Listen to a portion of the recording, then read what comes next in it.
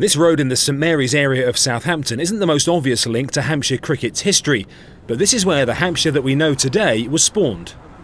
So this is Graham Road in the centre of Southampton, Dave. This ran right through the old Antelope Ground. Yeah, we believe it did. That's absolutely right. And of course there was cricket here and football as well, so it was probably a pretty expansive space from what we can see of the old maps.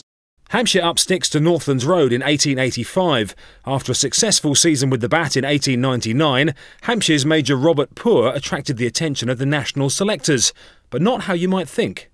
Before the season ended, he was dispatched to South America, where he had to buy horses for the British Army, which he then transported to South Africa, and then participated in the Boer War. And we didn't really see a lot of him after that. Extraordinary man. Just after Poor, Phil Mead's record from the early 1900s of 49,000 Hampshire runs is still the most by a batsman for any single county. The Northlands Road ground is now a residential development, but the memories of playing there and other duties live on. There were two scoreboards, and we used to take it in turns which one you had to man on a match day. So there you were, whether it was Gary Sobers, Greg Chappell, Ian Chappell, you were right on top. And that was the great thing about the ground, was the fact that it was so close to the action. Hampshire's two championship wins in 1961 and 1973 also came during the Northlands Road years, including the likes of Gordon Greenidge. Probably the second finest batsman I've ever seen.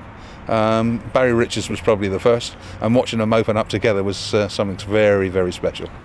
Life at the Ageas Bowl began in 2001, and it's now developed into a world-class international venue, and soon with an indelible nod to the formative years.